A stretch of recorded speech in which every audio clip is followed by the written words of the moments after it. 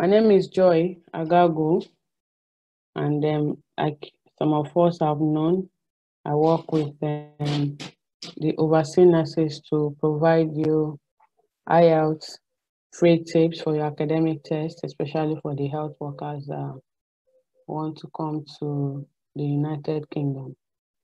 We said it last week that when you join our class, endeavor to have your video on, please. Can Hannah, Biodun, can you all turn on your videos, please?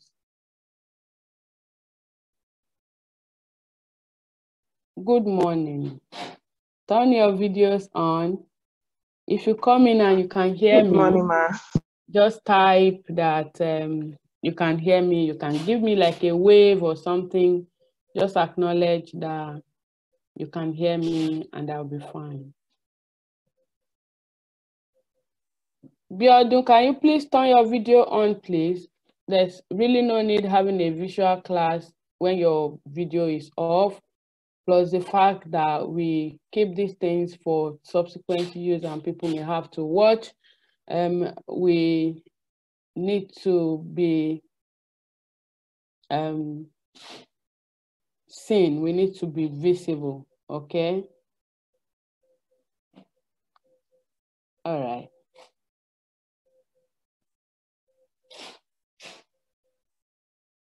So today we are going to be dealing with the writing task, and we will be talking about writing task 2. And depending on what time we've got, we will go over to writing task 1, but I'm starting from writing task 2.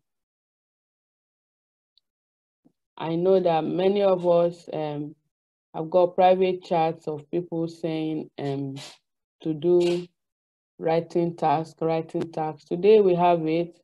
We are going to be doing the writing task. In the IELTS test generally, as health workers, especially as nurses, you are expected to write the academic test. And in the academic test, there are 4 modules. We have the reading, the writing, the speaking, and the listening test. Now, for the writing task, it's been divided into 2, and in that 2, we have the writing task 1 and the writing task 2. All right. So writing task 2 is what we're going to be talking about today. Generally, your writing task 2, writing tasks are expected to write everything in 1 hour. Your task 2 is taking 40 minutes, while you are expected to do task 1 in 20 minutes. On a larger note, the writing task is taken from different topics, different, areas, spheres of life. We are expected to have at least 250 words, not less than 250 words. It can be more. I usually advise people your writing should be between 250 to 290 words. This is because the more you write, the more errors you are going to have. So it is good for you to, as you practice, limit yourself as much as possible to a maximum of 290 words and a minimum of 250 words. You need to use words that can express, your point.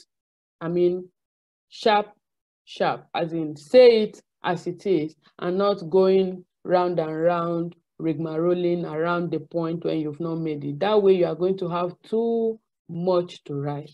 But if you pick your points and you develop them, like you give them what they want, at the end of the day, you will have the exact word or within the range of the words, the number of words that you are expected to write. Writing task 2 is designed to test your ability to write an academic essay style. And here you must present your information in your own words as complete sentences within paragraphs.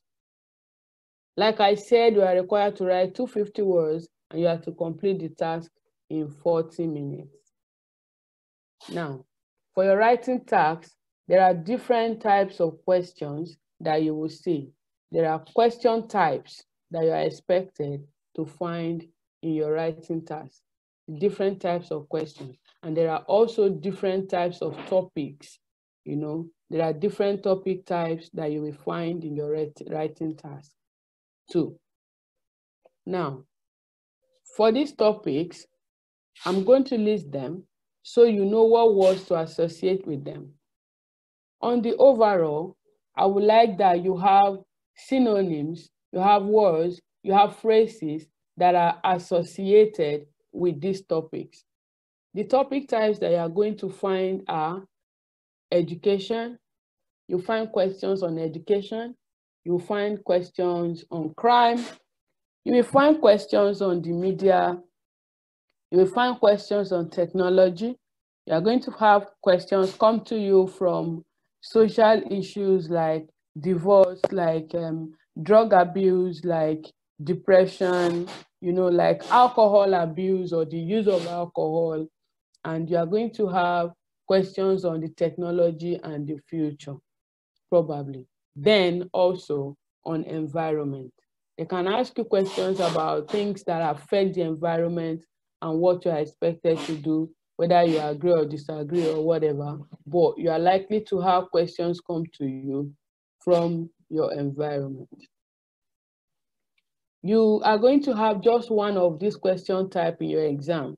And so I advise that since we can't say or we can't choose, we can't know what particular topic type you will find your question from, it's advisable that you select topics from these different spheres, all right? And make sure you are familiar with how to answer such questions. Familiarize yourself with these question types, get synonyms that will help you. For these topics that I've listed this morning, media, crime, education, technology, social issues, technology and the future, environment, I'd like you to, on your own, get 10 synonyms each for them. 10 synonyms for them. For instance, for crime, you have 10 synonyms. For education, you have 10 synonyms. For technology, you have 10 synonyms. For drug abuse, for alcohol abuse, for substance abuse generally, you have 10 synonyms each. How do you get these synonyms? In my time, I used Google. I used the internet a lot. When I was practicing for my writing task, for my IELTS task, I used my phone. I was left with just my phone and an iPad that dies on its own all the time.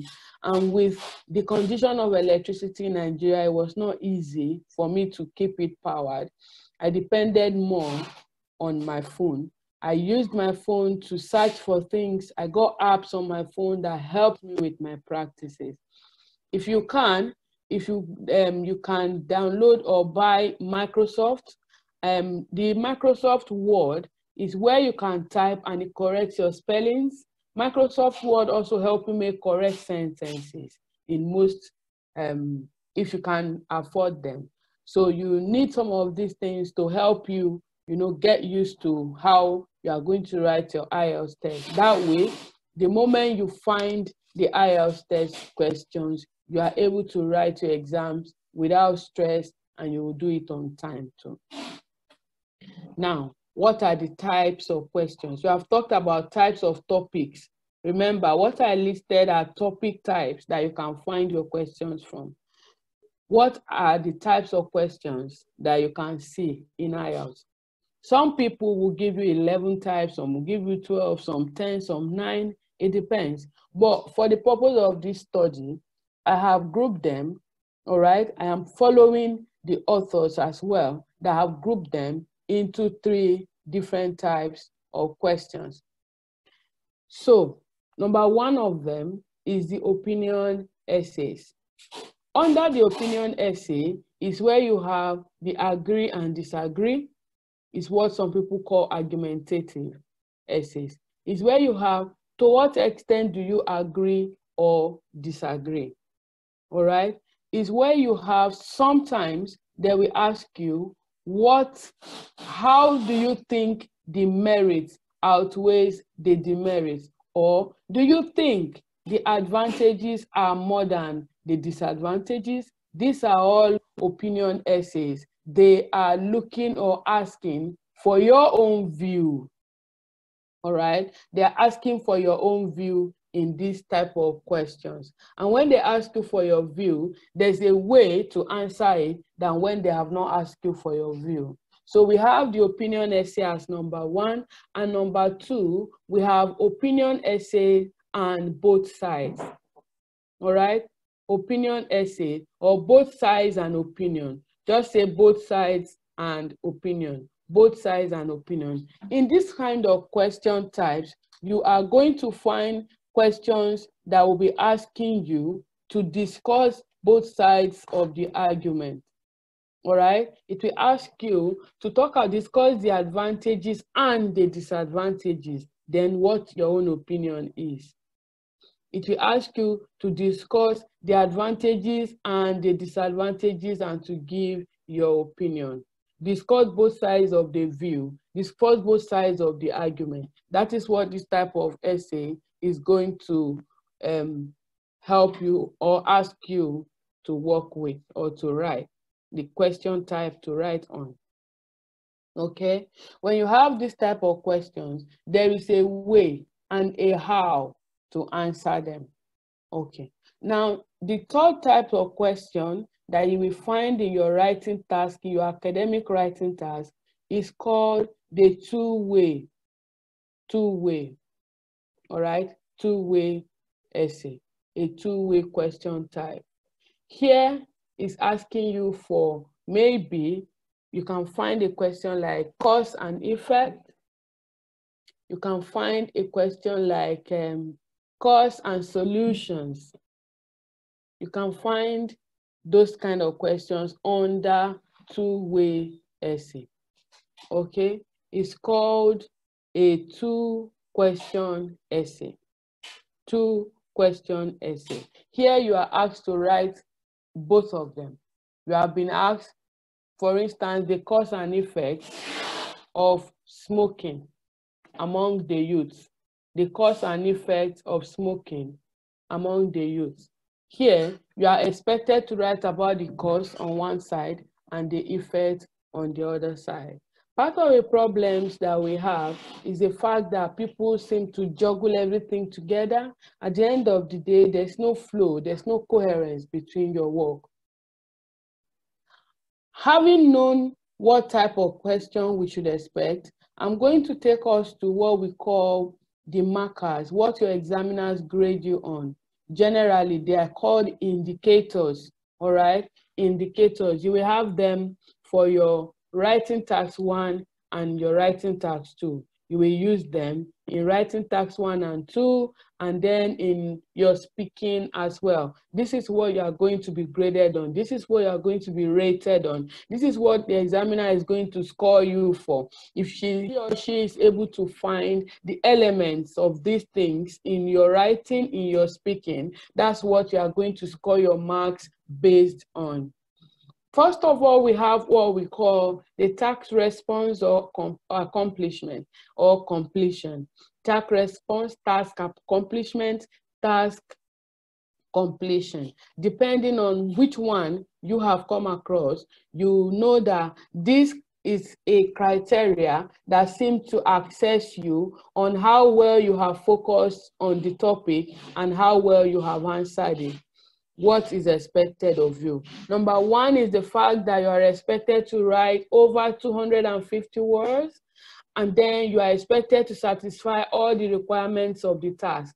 How or what are the requirements of the task? If you have been asked a both side and opinion essay, this task completion is going to be asking, or is going to be looking out for whether you have written one side and left the other side, or whether you have written both sides of the view, or whether you have written both sides of the view and given your opinion at the end of the day. If it says that you should write both sides and opinion, or both sides of the view and your own opinion, then it's expected that you do 3 things. You are expected to write on one side, maybe the side that agree or disagree, and then on the side that agree or disagree. I mean, if you have taken agree, then you also write on the part of disagreeing, and then you are going to tell me what your opinion is, whether you have agreed or you have disagreed.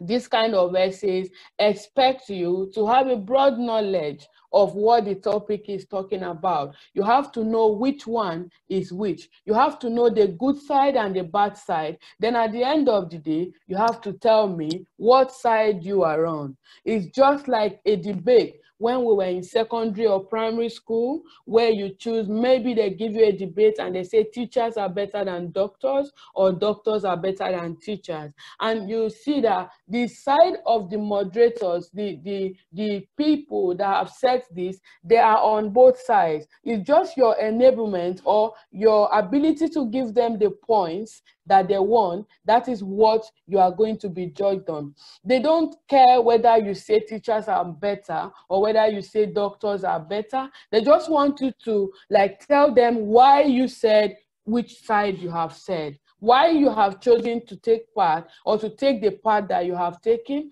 why you have decided that teachers are better or why you have decided that doctors are better. At the end of the day of our debates in primary schools, you will usually have like a teacher, a mentor, or someone come up when the debate is all done that, yes, maybe the side of the teachers have won or the side of the doctors have won, but that we need both doctors and teachers for us to have what we call peaceful coexistence and usefulness in the society. You need the role of the teachers, you need the role of the doctors. Therefore, both sides are of great importance. Now, for you, when you have been asked both sides an opinion, you are expected to be on the side of the teacher, take it first, finish it, go to the side of the doctor, take it and finish it. Then in your opinion is where you are going to tell me exactly what side you belong. Okay, so those kind of questions, if you have that, in my task response as a tutor or as an examiner, I'm going to be looking out for how well you have satisfied this requirement. I'm going to look out for how well you have covered the topic. And I'm going to look out for, you know, if you were able to develop the main points that you gave me. Did you give me an example? Did you like cite your points and you just put a full stop there and there's no further explanation of what it is? That's what I'm going to be looking out for in your task response, task completion, task accomplishment. Then there's what we call the coherence and cohesion. Coherence and cohesion assesses how well you have structured your essay, how well you have used your paragraphs, and then the connection between your ideas. I'm going to be looking out for a sequence of information and your ideas, how logical you have been able to put your information down, how coherent, I mean, the flow between your work. For instance, they have asked you, teachers and doctors, did you say one point about teacher and then join to the point about doctors, and there is this wobbling, this kind of a mix-up? Did you do it sequentially? They said what side? So did you take a side and finish it, then move to the next side, or you were just jumping in between the points? That's what I'm going to be looking out for when I'm after your coherence and your cohesion. Also, your paragraphing. How is your paragraphing? All right. Remember that there are sentences that make up the paragraph. Is your paragraphing too short or is it too long? Did you connect them well? How much of these cohesive devices have you used to connect your work to make it meaningful? Can I just read your work and know without asking you questions that you do understand the question? Can I just read your work and shake my head and be happy that you have done a good job? The neatness between the flow, the documentation of your information that you're giving me, how do they flow? Do you repeat information? You need to avoid unnecessary repetition of information. All right. Is there a clear progression? Are you moving from point A to point B to point C to point D? Or you are just there, you have given an introduction and then you have brought your conclusion before your points? That's what I'm going to be looking out for if I am your examiner when I'm assessing your coherence and cohesion. Now, there's another one that we call lexical resource. The lexical resource has to do with your vocabularies, all right? Your vocabularies in terms of errors and your ability to use more advanced language. How are you going to use this? You use vocabularies that allow some flexibility and precision in between them. You use less common vocabulary. That's why I had asked you, even before the class properly started, that you need to get vocabularies for this kind of question type, so that when you find them in your exam, having practiced enough, you will have them flowing. All right. We all know that when we are exposed to information, maybe by reading or hearing or whatever mode, there are pathways that are created for those information in the brain. And so if you have been able to create these pathways in the course of your practice, in the course of your learning, in the course of your rehearsal for this writing task, when you get to the exam hall and you have found a question on education, you know what vocabularies can be used when you're writing a topic on education. And so you can flow well, so you can be fast as well. You know, when you know what to write, it gives you speed. And you really need speed, because writing 250 words from your own ideas under 40 minutes in a structured manner is not an easy task. But if some of us were able to do it, then you can do it. Now is the academic IELTS test that we're writing. For me, I wrote the UKVI, which was said to be really hard, and God helping me, I didn't have to write it twice. I wrote it once. Now you have these free classes coming to you over and over. You can go and watch and all of that. I had less than 4 hours of tutorials with a tutor that I had paid, and all of that, and came, and I was not really able to learn, but because I was determined. So if it's something that you're determined to do, you will be able to do it because others are doing it.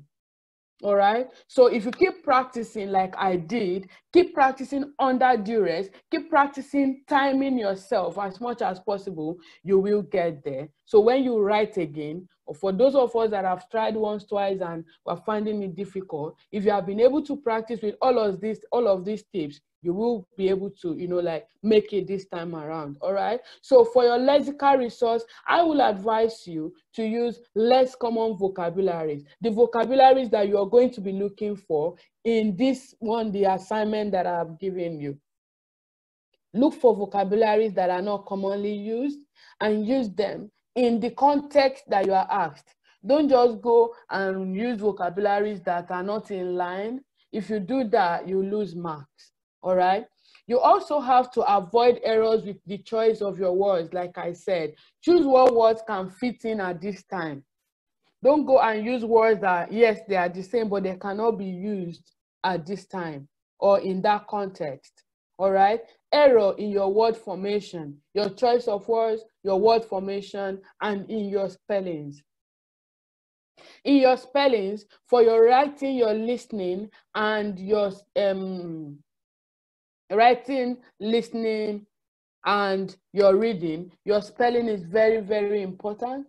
If you spell a word wrongly, whatever way, you will get it wrong because they won't mark you correct. In as much as IELTS is not a negative marking kind of exam, they are not going to help you to correct your spellings. And if your spelling is not correct, then it means that option is not correct, especially for your reading and your listening. You need to be very careful. And in your writing, if you do have spelling errors, they'll circle them and you lose marks for spelling errors. So you avoid spelling errors as much as possible. I had given out an assignment and somebody had written writing, as in W-R-I-T-T-I-N-G.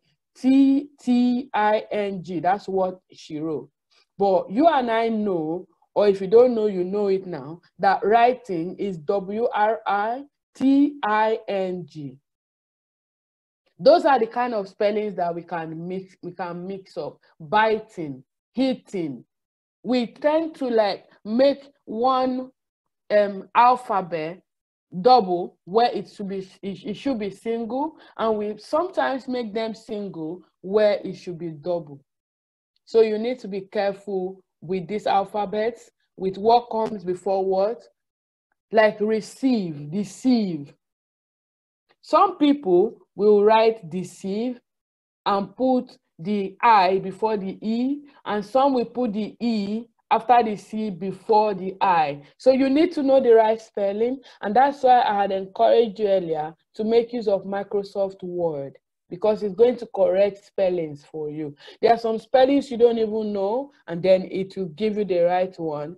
Secondly, when you use these devices like Microsoft Word to do your practice, you'll find out that you write some words, you write like a phrase, and then it makes it, underlines it, and gives you something else that can come in there to make it shorter, or to make it clearer, or to make it more understandable.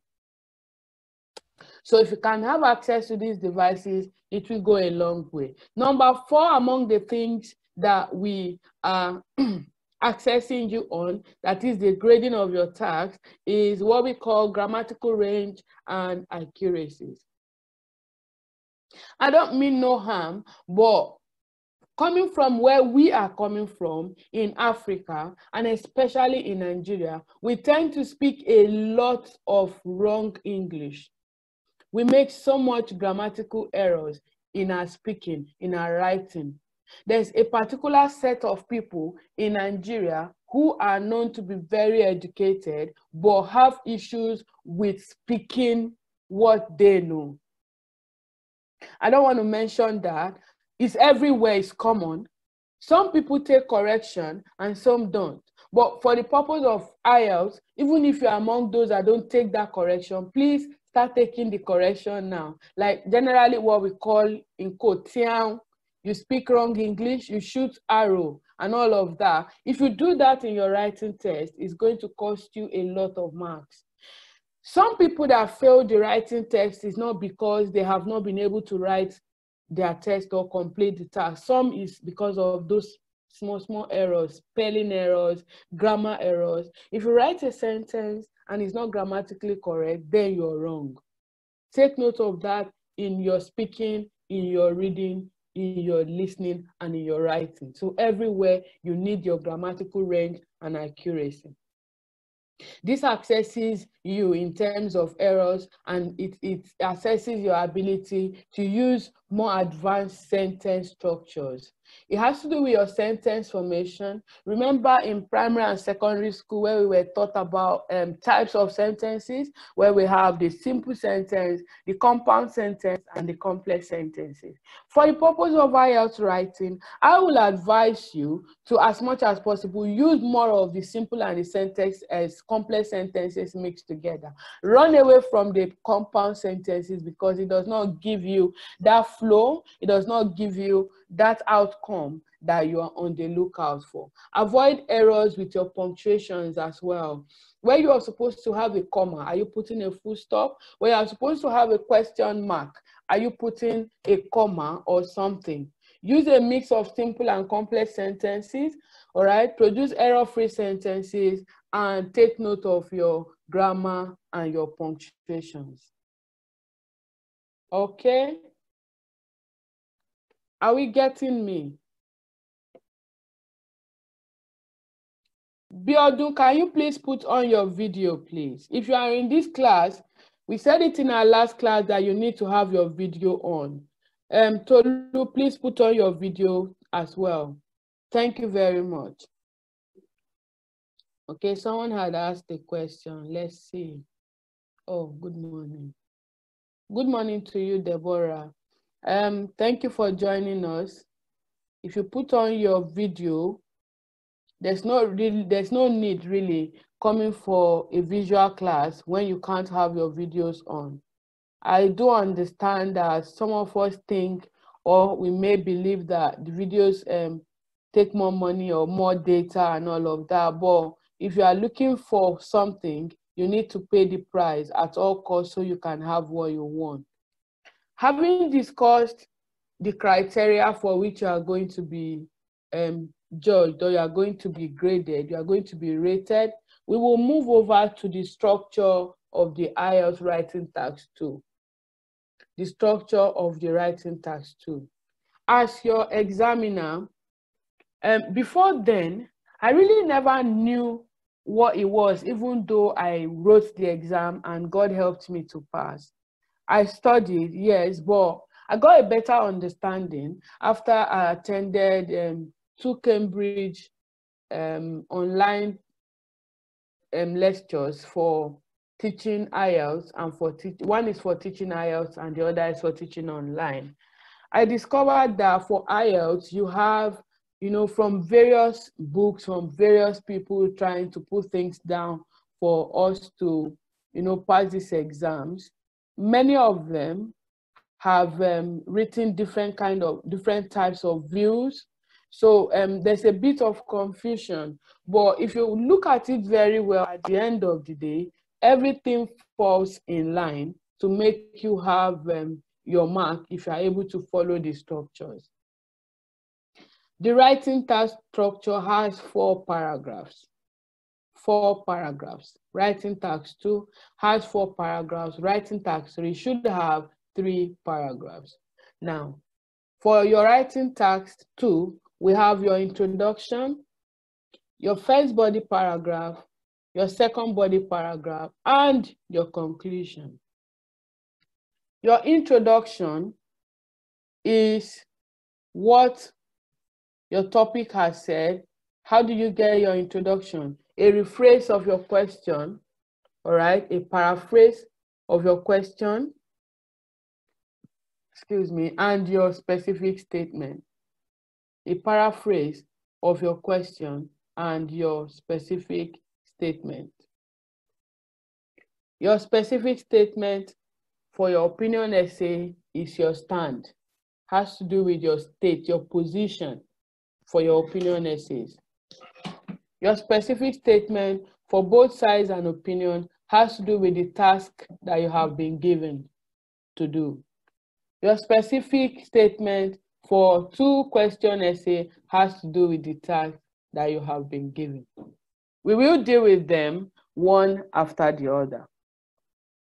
For your introduction, you rephrase the question and you state your opinion for opinion essay. That will give me your introduction. It's as simple as that. There's no need for you to go and be defining what those things are. There's really no need for you to go and be giving me a background study of what the question is asking you. Just rephrase your question prompt for me and state your view. Give me your stand. Let me know what your view is. What are you going to be doing? What am I expecting from you? What should I know? What should I be expecting? What angle should I direct my searchlight to when I see your introduction? That's what your introduction should tell me. Your introduction should direct me to a point telling me what to look for in your essay. All right? If you get on your writing pad, in my class, it's more of practicals because I like that we get feedback. So if you get on your writing pad, if I have said we are going to do an introduction, you will type it and post it for all of us to see and for corrections to be made. Because if I say you should bring everything to my inbox, I may not have all the time to do that at the right time for you. So in order for us to manage, our learning and to get feedback so that if it's one thing we have learned today, we know we got it correctly. That's the way I teach. We are going to be doing some class works in between. So just get ready. All right. Now, rephrasing your question. How do you rephrase your question? You get your key points. What are your key points in a statement? The words. All right. You underline them or you circle them or you pick them out and you get the synonyms. You get a paraphrase for me of the entire sentence or statement that was made. Then your stand. So your general statement and your specific statement. Your general statement is a rephrase, a paraphrase of the question prompt. Your specific statement is your assignment, your job, your task with that question? Okay? So this morning, there is one for an opinion essay, an introduction for an opinion essay. It says, computers are being used more and more in education. Computers are being used more and more in education. Some say there will soon be no role for the classroom teacher. Some say there will soon be no role for the classroom teacher. To what extent do you agree or disagree? To what extent do you agree or disagree? To what extent do you agree or disagree? I'm going to ask us to put on our mic so we can all, one after the other. Welcome, Marcel. I've been looking forward to seeing you. You came in a bit late. I hope you are okay. Thank you. Thank you. All right, so everyone put on your mic, please. Just make sure your background is fine. Your background is noiseless so we can interact.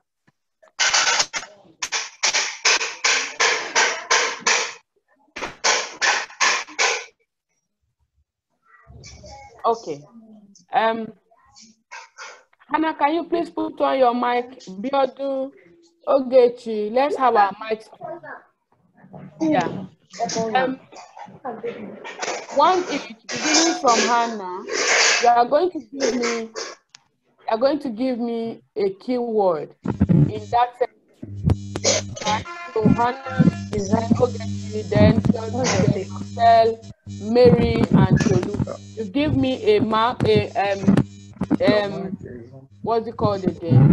You give me a keyword for this, one keyword each. So let's go, Hannah. What keyword have we got in this question prompt? Computer. What can we replace computer with, please? An electronic device. One. Okay. Social media. Social media, okay.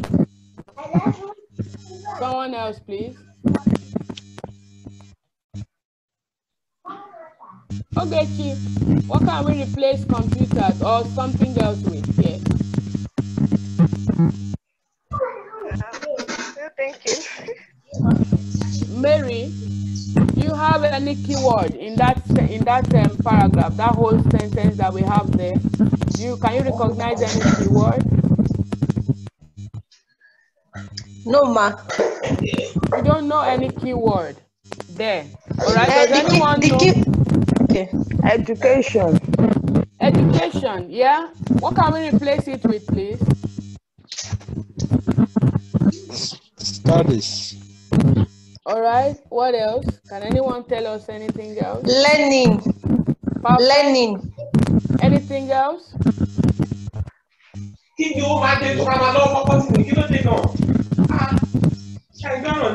All right. So having known, you can put your mics off now. Thank you. Having known that you need to underline your keywords, you need to know what your keywords are. You will now go ahead to write me an introduction. I need you to understand that question prompt. What the question prompt is saying is that computers are being used more and more in education. Some say that there will be no role for the classroom tutors or teacher in the future. There will be no role. Remember that at the beginning of the class, I had told us that you need vocabularies. Now, as it is, we have education here where you need vocabulary for. Anything that has to do with learning can be online tutorials like you're doing now. We're using computers more, okay? Internet learning, all right? Learning on social media, and all of that is on the increase. Visual learning is on the increase. More digital learning is on the increase as well. So if you can understand that question prompt, get on your pad, write an introduction for me. If you are typing, type to everyone and paraphrase it and tell me your stand. The task for you is to tell me the extent to which you agree or disagree. All right? To what extent do you agree or disagree? If you think that computer is taking over learning, if you think that more people are learning online, if you think that internet studying is on the increase, all right, you think so, and then you also agree, all right, or you assume that in the future, the classroom teacher will not be needed. The classroom teacher will have no function. There will be no more jobs for the teachers in the future. If that's what you think, you need to tell me the extent of your thought or of your agreement, of your view, of your opinion. That's what I want in your introduction. So write an introduction for me. The question says computers. I'm going to type it so everyone can see it. Computers are being used more and more.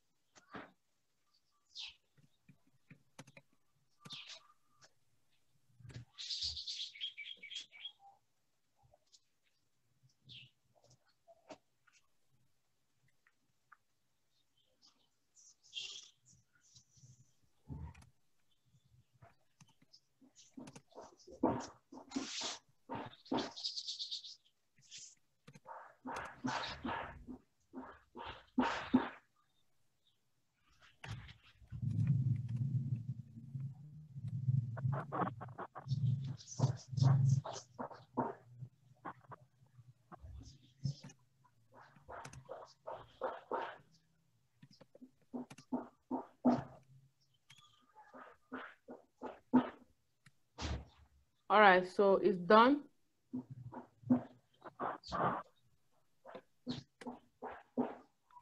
It's done. Let me have your introduction, please.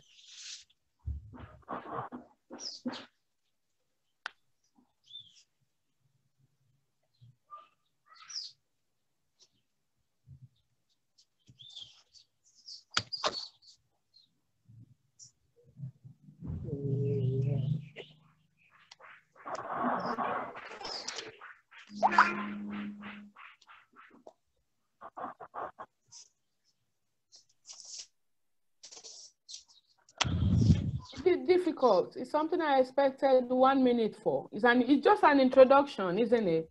And I've explained it already.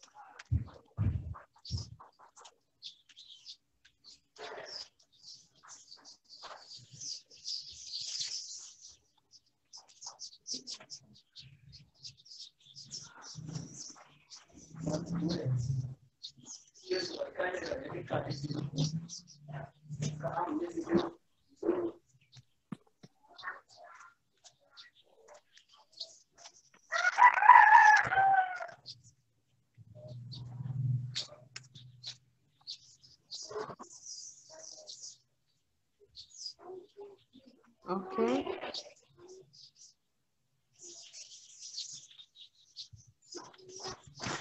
Just one person. Are we still writing or we're not writing? So we can proceed, please. I just want a feedback, because really there's no need just reading and explaining things without knowing if they understand or not. There's really no need. That's me. And that's one of the rules of teaching. If you teach and keep talking and talking and there's no feedback from your students, it shows two things. Either they don't understand you or they don't have an interest in it. If you don't understand, we can re-explain so you can understand. And if you don't have an interest in this, there's no need for you to be in this class in the first place. So yeah, if you're not interested, it's better not to be here. And if you are interested and you don't understand, there's no shame in it. It's better to come out and let's know so we can move all together. That's the purpose of the class, because we can't have enough time to answer all of your private chats or messages, especially because we are working. We're just trying to see how we can help you so you can like cross over like we have done. So yeah, if you don't understand, ask. If you do understand, then do the task, all right? My own opinion is that classroom lectures cannot be totally eluded, but it's a technology that teachers need to inculcate in delivering lectures. So I fairly agree. All right, thank you for attempting it there. Electronic devices are now becoming more in the learning process. There's making teachers to be of less importance in their society. I agree on this point.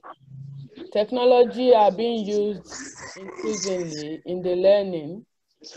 Some opine that there won't be any need for classroom tutors. I am strongly of the opinion that computers are largely used in educational studies. All right. I would say I got your point, but you need to improve on your introduction. You need to improve on your grammar, really. The last person and the second person, and on your spelling as well on the first person. So yeah, if you ask me, I would say that was a good try.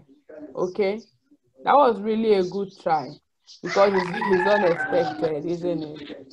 So yeah, you need to pick your keywords. You need to rephrase it by getting synonyms. Synonyms are words that can replace your keywords for you without changing the meaning. Without changing the meaning.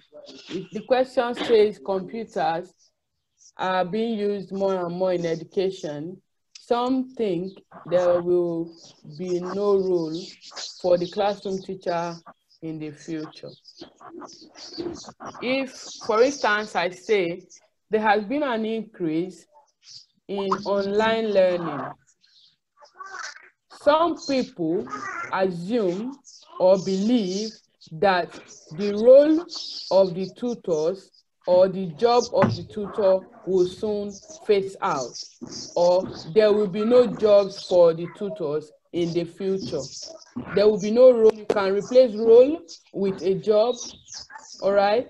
Or you can replace it with employment, so that the teachers or the tutors are going to lose employment. They will become jobless.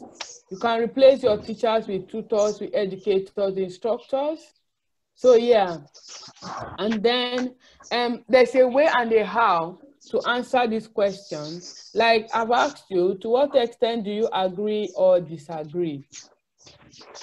You can either strongly agree or strongly disagree, or you can somewhat agree or somewhat disagree. When they ask you to what extent, it means they want to know your extent. So it has to be either strongly or somewhat. When they ask you, do you agree or disagree? That's when you can say you're of the opinion that, or you agree that. But when there's an extent, they need to, there's a qualifying word, there's a qualifying verb already. There's something that needs to show emphasis on your level of agreement or disagreement. Is it strong or is it somewhat? You need to take into cognizance all of those points, okay? So I said your introduction in the structure of your writing task 2 is your general statement and your specific statement. We have tried to do an introduction for opinion essay. Now there's an introduction for a both sides and opinion. Okay, there's an introduction for a both side and opinion. Similar question. Sorry, Ma, I can't hear you. You can't hear me? What happened? Is everybody having that problem? Who else cannot hear me? If you can hear me, wave. Thank you. You can hear me. Can you hear me now?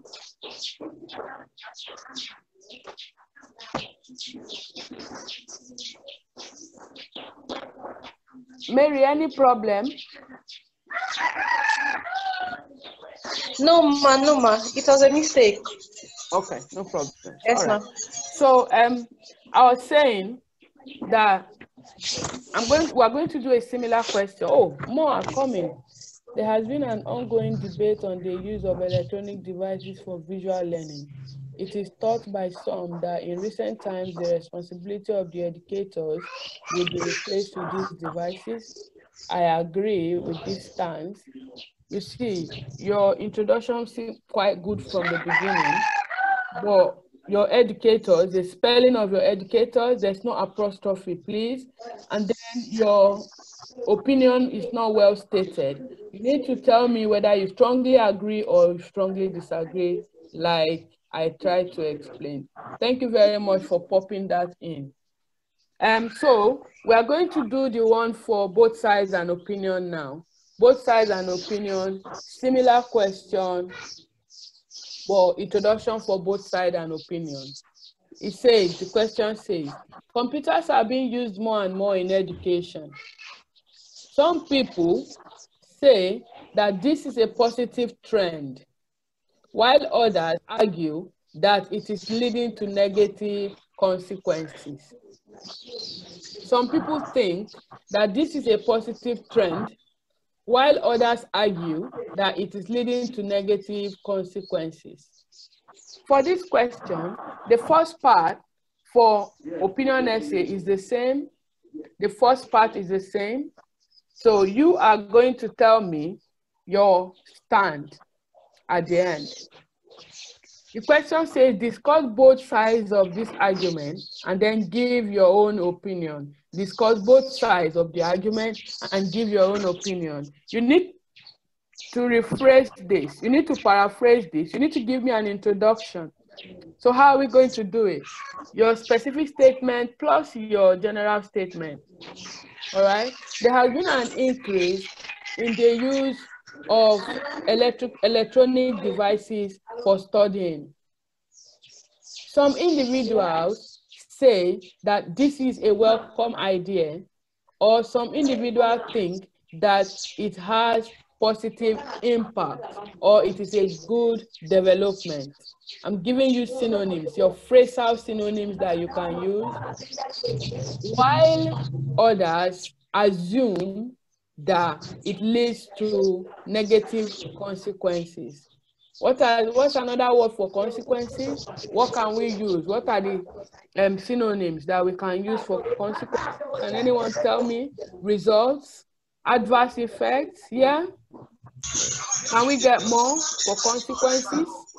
Repercussions. Repercussions, of course, repercussions. And there may be repercussions leading to negative consequences. So negative consequences already is repercussions.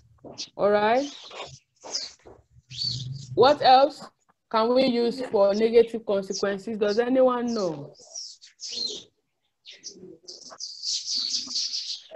Does anyone know what else you can use for negative consequences?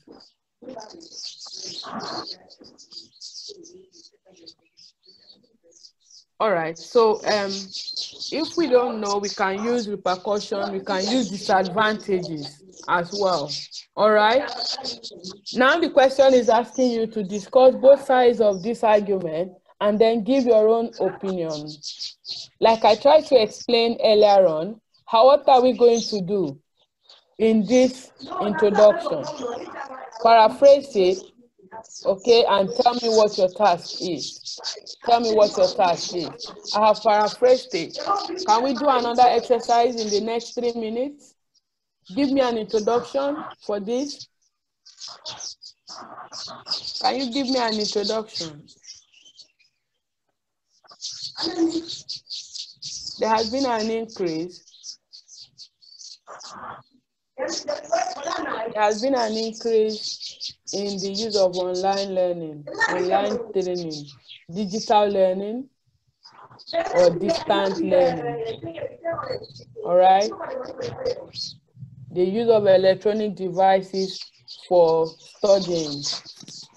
Some people say that this is a positive trend, while others argue that it is leading to negative consequences. Discuss both views, both sides of the argument, and then give your own opinion. Discuss both sides of the argument and give your own opinion.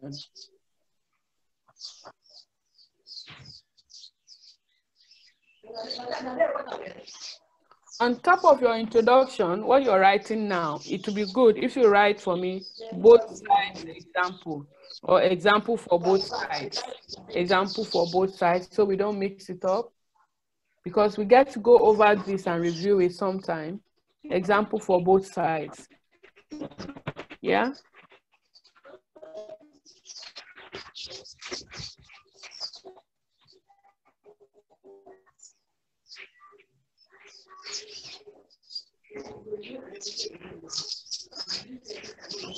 We've got 2 minutes more.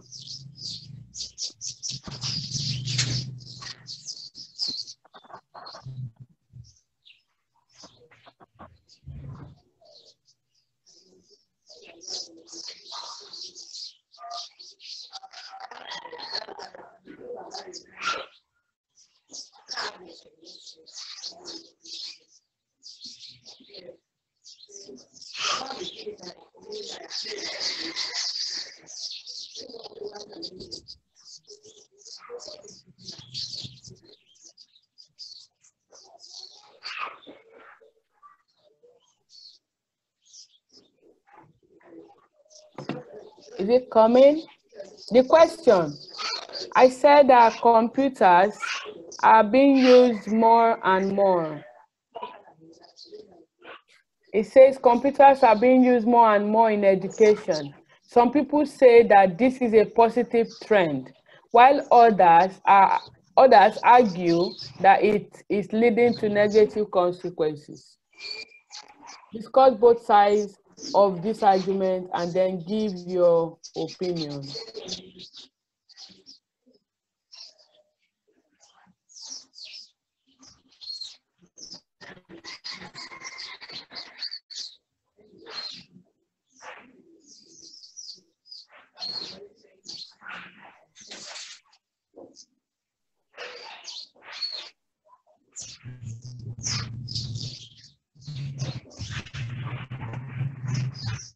Okay.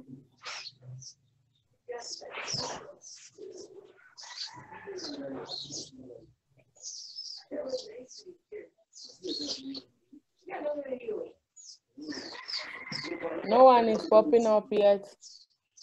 Are we still doing that, or you can just move on?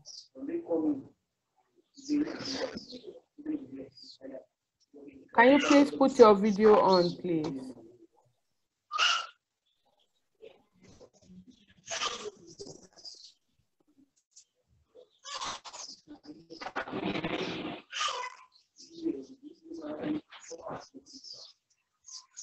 Okay.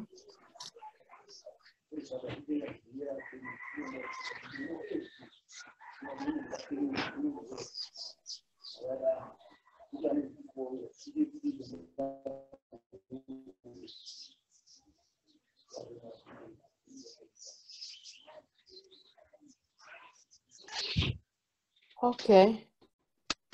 Thank you. You said there have been an increase in the use of electronic device for learning, although computer is thought by some to be a useful experience on learning.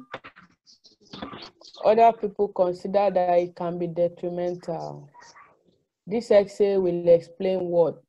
What are you going to explain? Tell me. What are you going to explain? You need to be clear on that, okay? Thank you very much for attempting. So for your both sides and opinion essay, you are expected to say or paraphrase it in your introduction and to tell me what your task is as well. There has been an increase in the use of technology for studying. Many individuals say that it is a welcome idea or it has more advantages, while others think that it has negative consequences. We say it has detriments, or it is detrimental rather, or it is detrimental. This essay will discuss both sides of the argument or both views. This essay will discuss both views and state my stand. This essay will discuss both sides of the argument. That's what they have said. So I don't want to use their words to avoid repetition. This essay will discuss both sides, both views, and give my stand.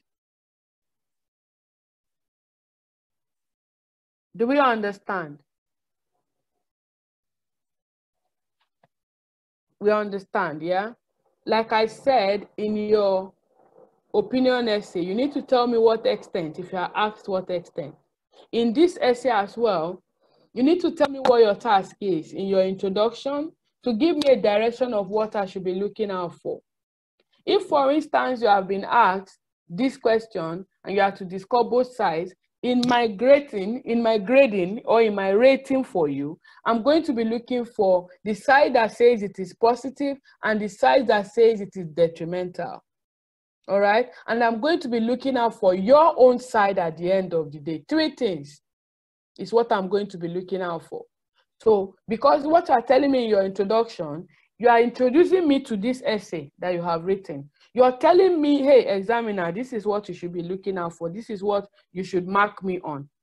Okay? So if you write anything outside this that you have told me, I'll mark you wrong. And some examiners, when you have given them this leading, what they do is to read your introduction and your conclusion.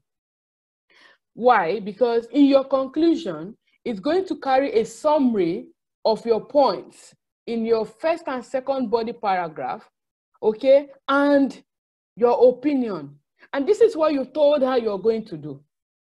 You told him or her that you're going to be saying both sides. So she is going to your conclusion to see what you have summarized as per your points in first and second body paragraphs, to ensure that you have done the both sides like you had promised to, and that you have also given your opinion at the end of your writing.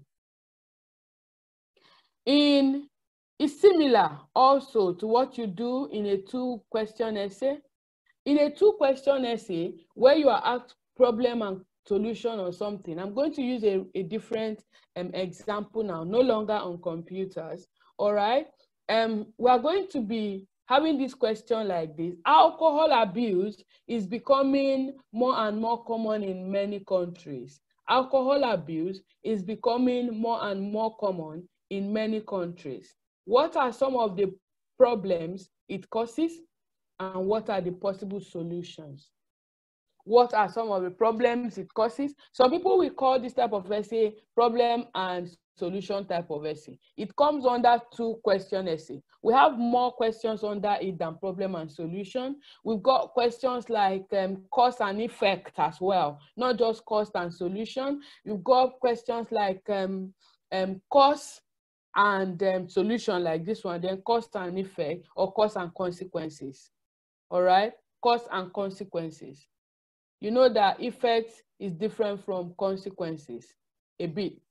We will explain that if there's need to do that. So this question, this type, is asking you to tell me what the causes are, causes of alcoholism, or the reason why alcohol is on the increase, all right, and to tell me your solutions.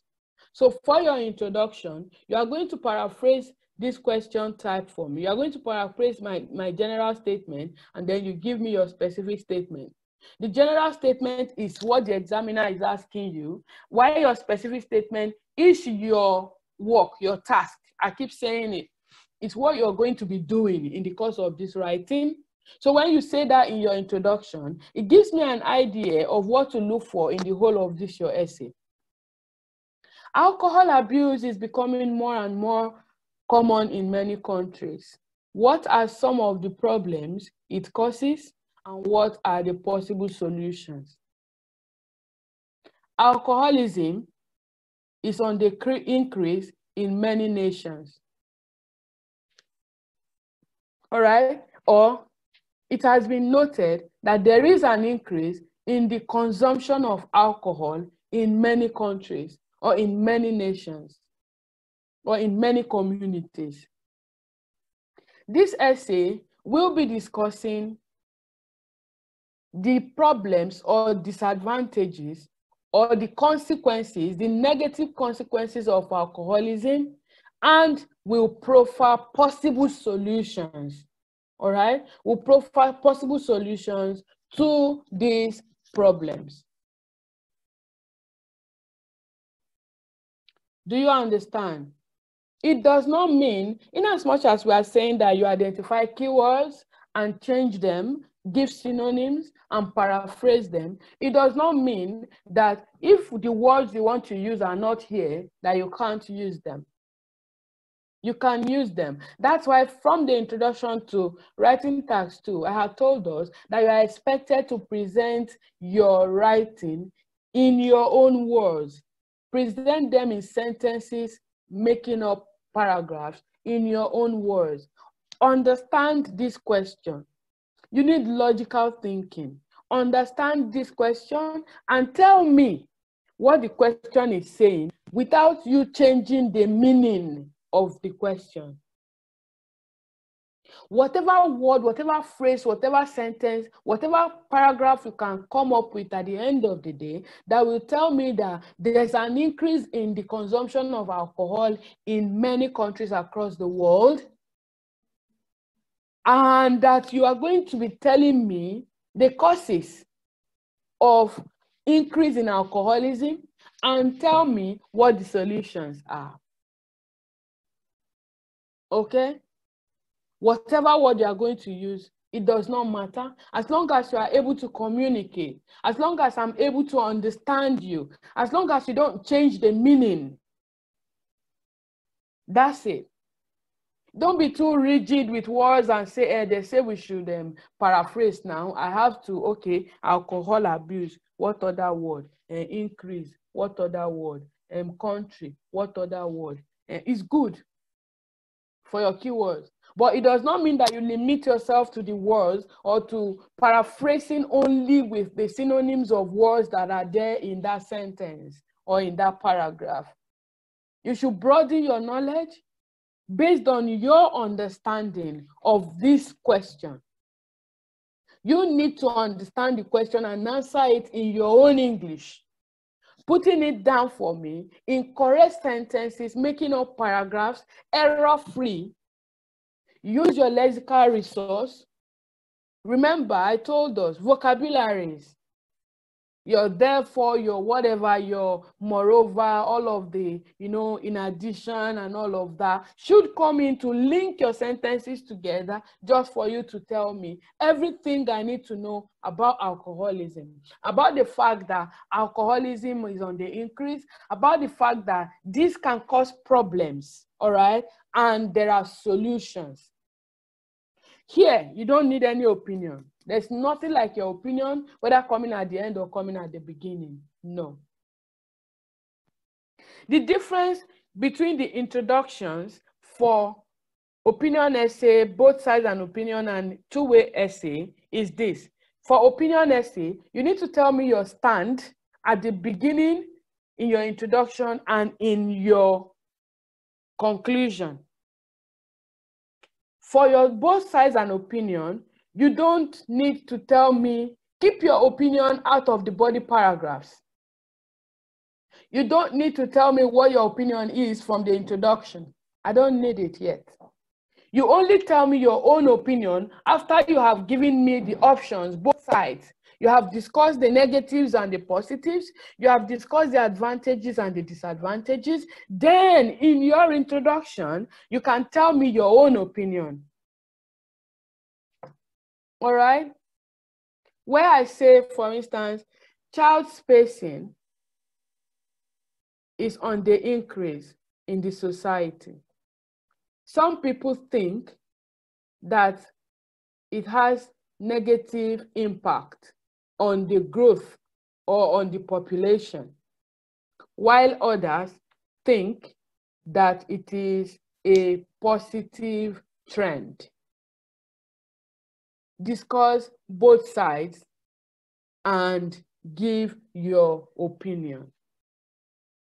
For your both sides, for your introduction, let's start with, you will tell me why, you will tell me that some people are of the opinion that family planning should be encouraged, while others think that it should be stopped or it should be discouraged because it has negative impact on the population of a country.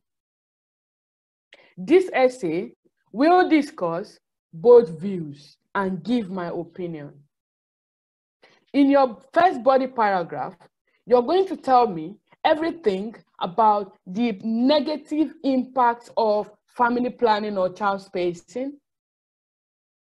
What does it do? It reduces population. Okay, it has some health detriments. All right. And what else does it do? Maybe the apart from the population, what about the impact on the society with the fact that a lot of people are dying and they are not being replaced, and people are losing jobs, or jobs are left undone, or there are no people to take over things from the older generation if you restrict the birth of children. Okay, you tell me all of that in your first body paragraph. How do you give me 3, 4, 2 points in one paragraph without making mistakes? You use words like in addition, like furthermore, because you're still explaining the same point. All right. Then you go to your second body paragraph and you tell me about the positive trend. What does it do? What is the use of family planning to the society, to the immediate family? Of what use is family planning? It helps them to plan the family in such a way that they can have the number of children that they can cater for. That way, people are taken off the streets like beggars and all of that, because they've got all of their provisions from their family. Okay, and it helps us, the women's health as well is positively impacted in the fact that she gets to recover from deliveries of other children before the next one. That's one of the advantages. So if those are your just 2 points, or you have other points and you add to them, you join these points together using those connective words, those cohesive devices, and full stop for second body paragraph. It is in your third body paragraph, in your final paragraph, which is your final statement, which can also be known as your conclusion, that you say, in conclusion, family planning helps with this and this and this and this and this. However, it reduces population, it does what and what. You have said the advantage and the disadvantage. You have summarized the same exact points that you had in your first and second body paragraph. Therefore, because of this, I am of the opinion that family planning should be encouraged or should be discouraged. So you take your side and you let me know what your side is as your final sentence. Your opinion comes in only in your conclusion for your opinion and both sides essay. Your opinion comes in only in your conclusion. Keep your opinion away from the body paragraphs. Okay? Then, for the 2-question essay, what do we do? Then, nobody is asking you what you think. They're asking you a cause and effect. They're asking you an advantage and a disadvantage. They're asking you a problem and solution. For example, alcoholism is on the increase. What do you think that alcoholism causes? What do you think that alcoholism can cause? Because some people mix up. I gave someone this exact question and she mixed it up. Alcoholism or alcohol abuse is becoming more and more common in many nations. What are some of the problems it causes? It is the problem that alcoholism causes, not the things that cause people to go into alcoholism. She mixed it up. You need to understand the question. That's your number one step to getting it right. If you don't understand the question, then you can't answer it correctly. It's just like the nursing process that we do. When you are given a question, for instance, they have told you that a patient had presented into the clinical unit with a temperature of 38.9, respiration of 30 cycles per minute, the saturation, the oxygen saturation, SpO2 is 92% on room air, and this patient is, the chest is not clinically clear, and all of the details And they say, what is the nursing diagnosis? If you miss the nursing diagnosis of this patient, your outcome, your management, your intervention, everything is going to be wrong. So if you miss this question, whatever point you give me, whatever explanation you give at the end makes no sense because you missed it from the beginning. In as much as IELTS is not negative marking, it's something that is very delicate. So we need to have intricate understanding of what the question is saying, a deep understanding of what the question is saying, so we can answer and be in line. If not, you will lose marks for your coherence, you will lose marks for your task completion because you have not even done the task at all. Do we understand? If you do another task that you have not been asked, you get what you're not expected or you're not supposed to get. That's how it is.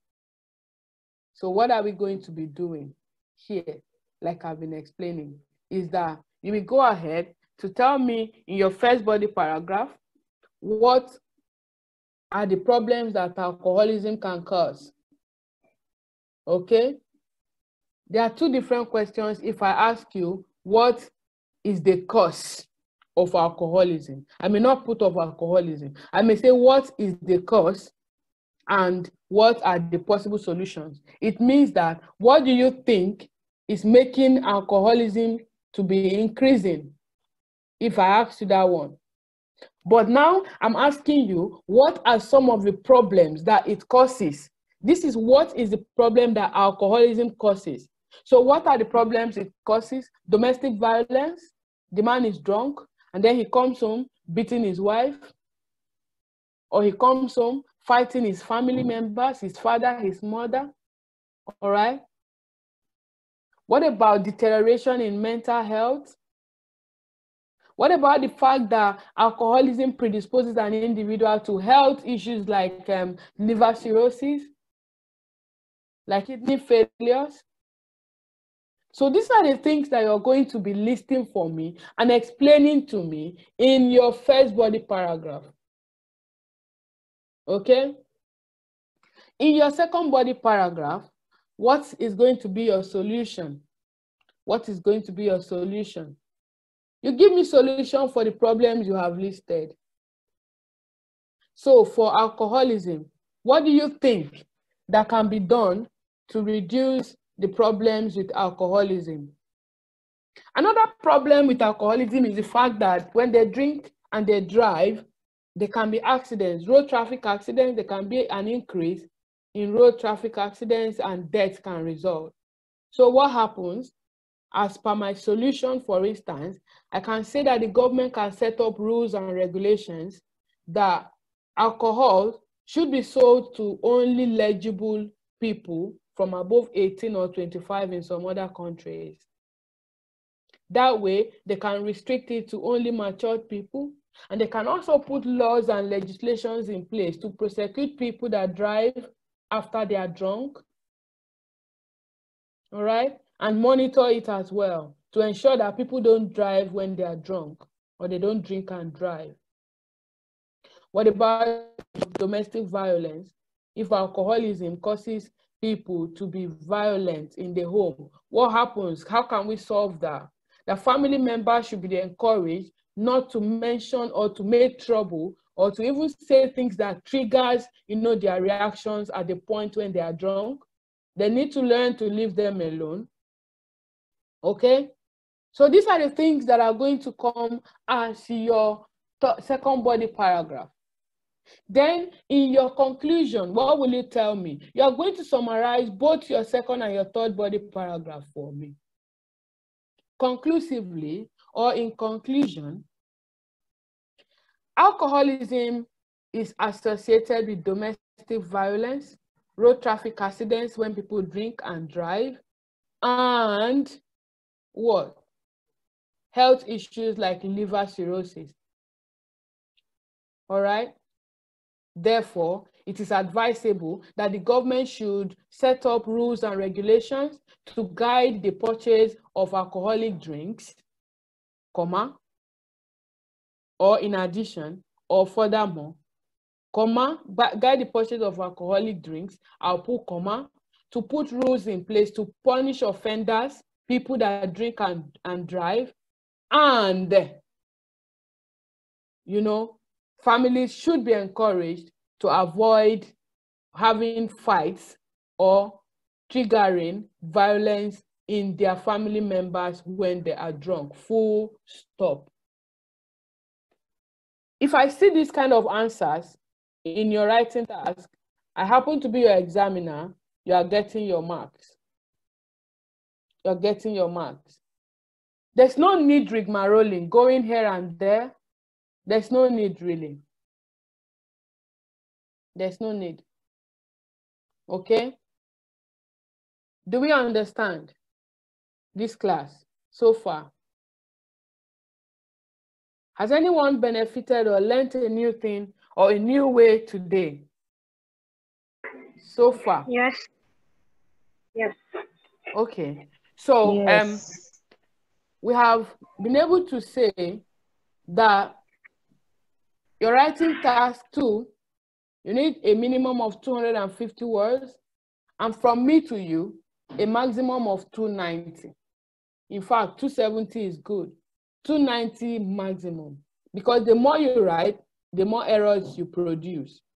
And the more errors you have, the less your marks. Go in with an open mind. Understand what the question is saying. I have explained the question types where we have opinion on both sides essay, opinion essays, or and 2 question essay.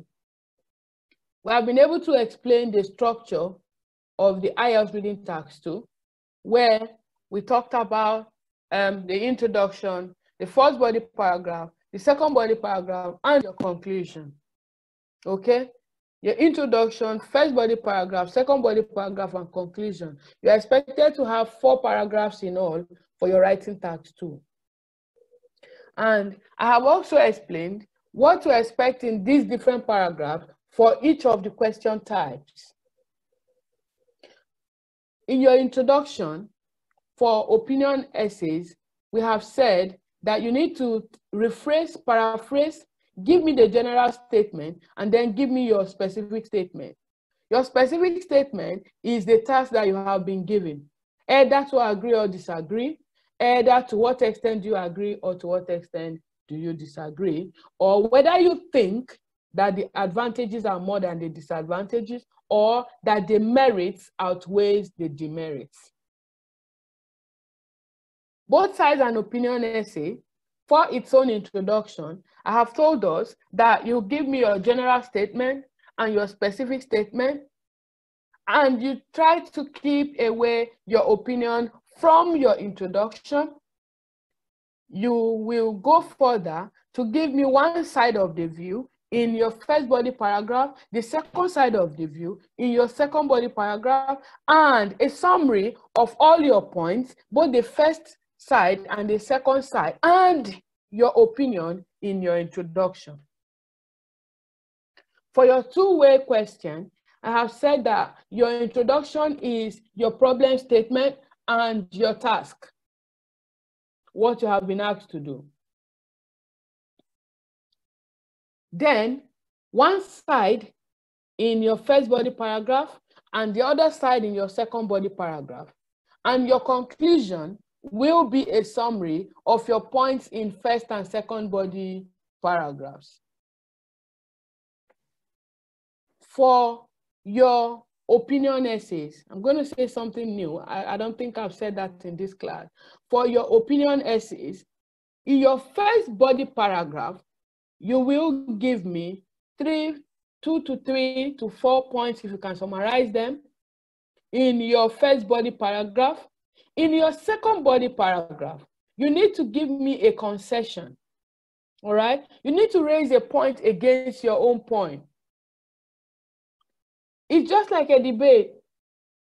And I come in and then I've been asked to talk about the male child preference over the females, that males are better than females.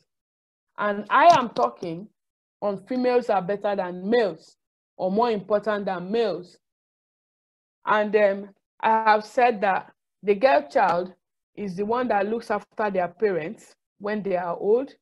The boy child tends to be married and you know, whatever happens, it is now determined by his wife, who in turn can bring in her own parents, but may not likely have the parents of the boys to stay with them, who in turn can make her husband to send money and stuff to her own family, but may not do that with the boy's family depending on the relationship that she's had with them. But the female child is the one that always looks back home. The female child is the mother, and we know that mothers have a caring heart. So the female child tends to be more family oriented than the male child. The female child is a major role player in terms of reproduction. Okay, she carries the child in her womb for 9 months. She goes through the pain of labor, all right? The female child, if given the equal opportunity, same as the male, can also become engineer, doctor, whatever, same for the male child, if they are placed on the same platform. I know that if I say the point about the female child carrying the pregnancy, my opponent, who says male is better, will say the male is responsible for impregnating the female. So what am I going to do? I'm going to raise a concession against my own point and say that although the male child is also a major player in reproduction in the sense that the male spermatozoa is required or needed for the fertilization of the female egg, but the female is the vacuum where the baby fills in to stay in her for 9 months before delivery. And she goes through the pain of labor. She goes through the pain of waking up at midnight to take care of the child. If that's what I'm saying, if I'm supporting the females, I will raise a point that is for the male, a very strong point for the male. I'll raise it against my own point, but I will give my counterpoint just to make my point known, just to make, you know that, yeah, I do understand this on both sides. Okay? I do understand the fact that the male is required, is needed, the woman is important and all of that, but I am going with the female. I do know that the male is needed. I do know that the male does whatever with production and all of that, but I am still of the opinion that the female is more important. So you will use although, but, however, in that case. All right. So your second body paragraph, you need to raise a concession. If you're writing an opinion essay, you need to raise a concession against your strong point, against your strongest point if possible. Just to clarify and to tell me that, yeah, I understand the point. Okay? Then in your conclusion, you can now bring both points together and start with, in conclusion, despite the fact that the male is required for reproduction, I am of the opinion that the female is more important because she carries the baby. She is able to look after her family, even in old age. And your third point, you put it together and full stop. And that's it. Your final statement, your conclusion, tells me a summary of all that you have said in paragraph 1, 2, and 3. It gives me a heading. It helps me to know that of a truth, what you told me you were going to do in your introduction, you have done it.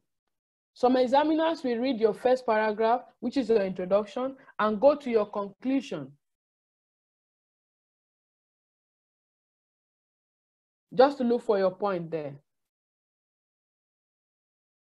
Do we understand? Does it make sense to anybody? Yeah. It makes sense, yeah? Yes. Do we have any question? If you have a question, just wave and I'll let you talk. If you have a question, just wave and I'll let you speak, please.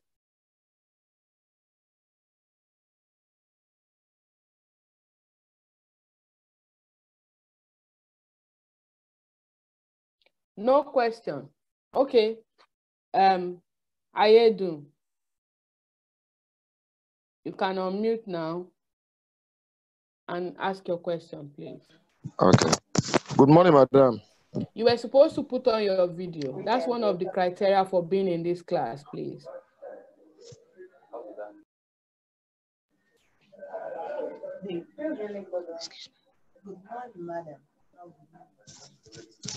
Good morning, madam. Good morning, sir. Yes, ma'am. Sorry, I'm very late to join the class. This is my first time anyway, so that's why I don't really know most of the criteria. It was a friend that sent the link to me, so I didn't hesitate to join. So sorry, I would like to know, because if I start to be asking questions now, definitely, because I can see that it was maybe, it's the time meeting is scheduled maybe 9 to 11 or something like that. 9 to 11. Yeah. I know the time is fast spent. So I would like to know when the next class is holding, man. Because if I should start asking the question maybe about the writing, about the this thing, blah blah blah blah, like that. Definitely, just like I'm. Are you on our Telegram group, sir? No, ma. You need to join the Telegram group. How will I join the Telegram There's group? A link. The friend that sent you this link, there's a link that leads you to the Telegram group where you will register before you can join the Zoom classes. Normally, people from the Telegram group are the ones that will join the link. You follow the link and come to the Zoom classes. So you need to join the Telegram group, oversee nurses, all right? And then you can have information on our subsequent classes. At the moment, I work as a nurse. I used to be in Nigeria. I've worked with the federal government. I was in Abuja for some years. And I started my processes. And by God's grace, all my exams, I wrote them once. I wrote the IELTS once. I wrote IELTS when it was UKVI, not the academic now that people think it's easier than the UKVI. And I was lucky, or I was favored, and I was able to pass the exams. And after I came to the UK, I discovered that we have lots and lots of issues with Nigerian nurses, especially with African nurses in general, coming over to this place.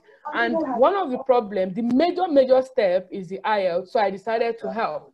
and I joined the platform to help. So if you go to the Telegram group, Okay, you ma'am. will find our links and you will get all of the information that you need. My next class is going to be on Tuesday. I'll be on a night shift. I was on a night shift today. I just came back, changed from uniform. I've not had my bath. I'm sorry, but I had to do this class. So yeah. After that, I will come. I'll be on night shift on Tuesday, but the class will still hold on that Tuesday. I think it's from 4 to 6 or from, I think you will get the exact time, but there's a class on Tuesday. Okay, ma'am. Another thing, I had issues from the beginning. Same thing happened last time. I don't know what's happening that when I'm supposed to go live on the YouTube, I've got a bit of issues with it. If not, this lesson will be streaming live on YouTube as well, and it will be on YouTube, so you can go back, okay, and have a look and go through what has been happening. And then if you have questions, you can keep your questions for the next class. Okay. Okay, madam. If you're on the Telegram group as well, you know that there's a mail, there's a Gmail address where you can send in your questions, you send in your work. We used to give out assignments and you send in, but it's not all the time because I mean, we've got families, we've got work to do and all of that. So you may not get all of the vetting as at when you want to get them. So we encourage that you join the classes, ask your questions, participate in the classes, and if there are any issues, we can pick it up from there. Okay. So hopefully, the last time it was quite difficult for us to, you know, put the reading class on the YouTube, but I don't know how we are going to do it, but eventually we may have it by Monday on the YouTube channel. Latest, it should be on by Monday. This same class will be on YouTube, so you can go and have a look. Okay. All right. Thank you. Okay. So yeah, that's it. All right. Thank you. You can mute now. Biodun, please. Okay. Good morning, Ma. Good morning. Thank you so much for the lectures. I really appreciate. I was having a bit of network issues. When I came back online, I discovered that you were talking about the family was it the family planning? No. Yeah. Okay, and I think the essay is discuss both sides and give your opinion. And you stated that when we discuss a particular view on the first paragraph and another view on the second paragraph, that our opinion should be discussed on the conclusion, right? Yes. So when I came in after when I had the network issues, I think you were saying something about when writing, discussing about a particular view on one paragraph, you have to state your opinion too. I don't really understand. You didn't so get I'm trying that was a different type of essay entirely. All right. Okay. That was a different type of essay. Sorry. There are 3 types of essay by virtue of this grouping that we have done so far. And I used to list them up to 10, 11 before until I came across these materials, and after all of my trainings with the Cambridge, and I discovered that they all fall under 3 types of essay. Okay. What you met was the opinion essay the second time. Oh, in your opinion essays, where you have agree or disagree, you are expected to tell me what your opinion is from the beginning. You are expected to tell me whether you agree or disagree, or whether you somewhat agree or somewhat disagree, or whether you strongly agree or strongly disagree when you are asked the extent. When you are asked whether you agree or disagree, you need to say, I agree or disagree or whatever. When you are asked to what extent do you agree or disagree, you need to tell me whether it is strongly or somewhat. All right? Okay. So from your introduction, you need to state that. And then in your conclusion, for opinion essay, in your conclusion, you need to tell me a summary of the points, and you need to state that that is why you agree. I had explained that in your first body paragraph 1 opinion essay, you need to give me all your points that support you agreeing or disagreeing. Then in your second body paragraph, you need to tell me, give me a concession, raise a concession against your own strong point. So you can raise a counterpoint against it as well.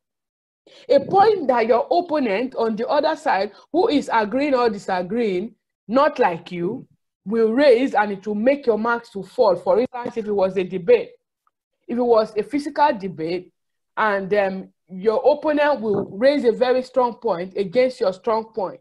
So you need to raise that point for me. It's called a concession, where you raise a point against your own point from the other side. So that way, you tell me, your examiner, that you do understand what you're doing. Okay. Yeah. All right? Yes, ma'am. So I have said that computers are being used more and more and all of that. And you're of the opinion that computers should be encouraged. The use of computers should be encouraged in education. You are telling me that people should go for online learning rather than physical teaching. Okay? What are your strong points if you are of the opinion that they should go for it? Number 1, for instance, maybe you say that it covers a broad distance. For instance, I'm in the UK and you're learning in Nigeria. If it was not for computer, I can't, fly to Nigeria to teach you, and you won't fly to the UK to receive lectures. So it bridged the gap of distance in terms of learning. Number 2, what else does it do as an advantage? You can study at your own convenience, isn't it? It saves you the money for transportation, for hostel rentage, and for all of that. It saves you that. But what are the disadvantages? Not everybody can afford to get a computer. Not everybody can afford to buy an Android phone. So they lose out. Secondly, the issue of network bandwidth. Most of the times, in rural areas, people don't have access to signals. So they lose out if we all have to go on the computers. Am I correct? Plus the fact that in areas where there's epileptic power supply like Nigeria, where you live for now, it's difficult to keep these devices powered. At the end of the day, you can't learn with the computers. You can't learn with this technology. So the aim of it is defeated for you or for them. And it's more expensive.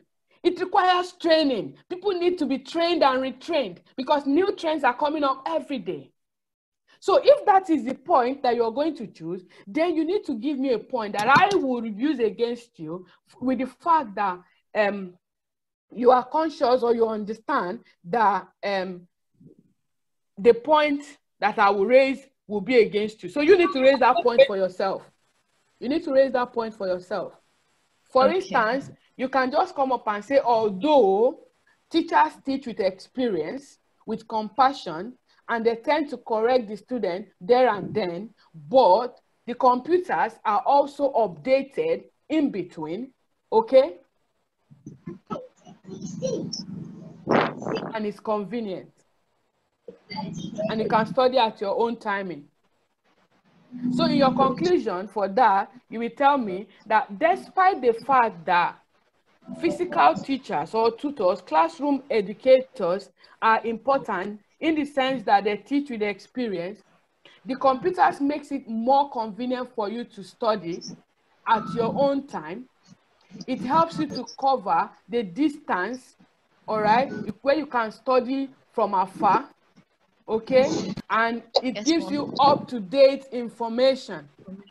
Look, I am a child of a teacher. I'm just giving you an instance. My father used to be a teacher and my mom used to be a teacher. So I grew up hearing people, I lost my dad very early in life, but I heard people say that my father goes to the classroom to teach without book. He doesn't go with lesson plan. He doesn't carry any paper. And I was seeing him like a genius until I grew up and I discovered, no, he's not really a genius.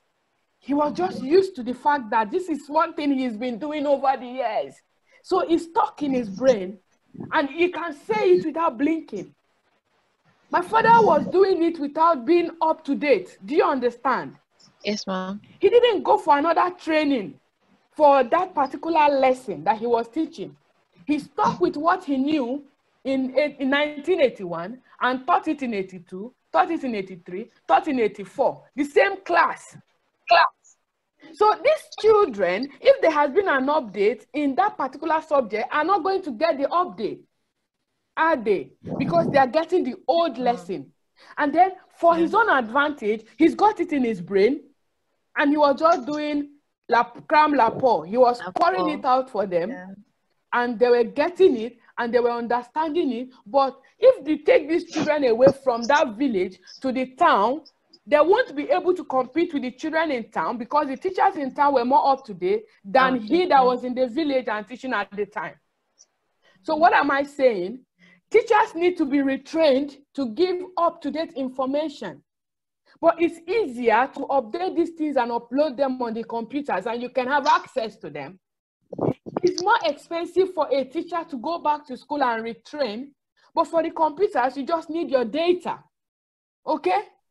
Yes, so you need to know what the advantages of studying with the computer is, and what the advantages of studying with the teacher, the physical teacher, the classroom teacher is. That way, if you are supporting the teachers, you have a point from the computers to counteract your point, like a counterpoint that will boost you. And if you are supporting the computers, you have a point from the teacher's point of view, all right, to counteract that one, so you can boost your marks. That's what I explained in your opinion essay. But in the both sides and opinion, where I cited the example of the family planning that you heard, I said that in your first paragraph, which is your introduction, keep your opinion to yourself. Keep it far away from it. Don't say it. Just tell me that you're going to be stating your opinion at the end. All right? In your second paragraph, tell me everything you know about one side. In your second paragraph, tell me everything you know about the other part. In your conclusion, summarize your first body paragraph and second body paragraph for me, and give me your opinion. That because of this and this and this, and this and this and this, I am of the opinion that family planning should be supported or should not be supported, or should be encouraged or should not be encouraged. You choose your point. But ensure that you have strong points to prove to me the side that you are taking. All right? Yes, ma'am. And I said that in your two-way question, it's almost like the both sides an opinion, but you don't have an opinion in that one. You just need to tell me both sides. Pick one in body paragraph 1, pick one side, pick the other side in body paragraph 2, discuss it, go to your conclusion, and tell me a summary of your points in body paragraph 1 and 2. And you're done with your writing task 2. Ensure that you have your right spellings, correct spellings, punctuations. Those things matter a lot. Make sure you use cohesive devices as much as are available to you. If you had come in late into the class, you would have missed out where I said that there are question types. There are question topics as well. I have discussed question types with you now. The question topics that you have range from media to technology and the future, to social issues like divorce, like single parenting, like alcohol abuse, drug abuse, mental health issues. Okay, we have things on education, on the media itself. So you need to familiarize yourself with synonyms, with vocabularies that you're going to use to express yourself when you are confronted with any of these topics. For instance, for education, you have things like learning, studying, you know, online learning, online studying, when you talk about computer education. For education, you have things like tutors for teachers, you have things like instructors, you have educators and all of that. So you need to set these things in place. Can you mute yourself, please, so the background noise can be less? So if you get all of these things that you ought to have gotten, and you are used to it by virtue of your constant practice, it will be easy for you when you find them in your exams. Does that make sense? Yes, it does. Thank you so much, ma. Okay, that's fine. Any other question? Any other question? No other question. No other question. So today we have done writing task 1 and 2. We will be dealing with writing task 1 and we'll move further in our subsequent classes. Thank you very much for joining me today. My name is Joy Agagwu. I'm a staff nurse in the UK, a staff nurse in Nigeria, a registered midwife in Nigeria as well. And I work with overseas nurses to provide you free IELTS test tips so you can pass your test and join us here. We also offer you, all the guide that you need after you have passed your exams to come to the UK. We recruit nurses for the UK actually. So we're not just helping you to pass your test, we're also going to help you in all of your journey over to the UK. Thank you for today. Do have a great day ahead. Bye-bye. And you too, ma. Thank you. All right, So much, bye. ma.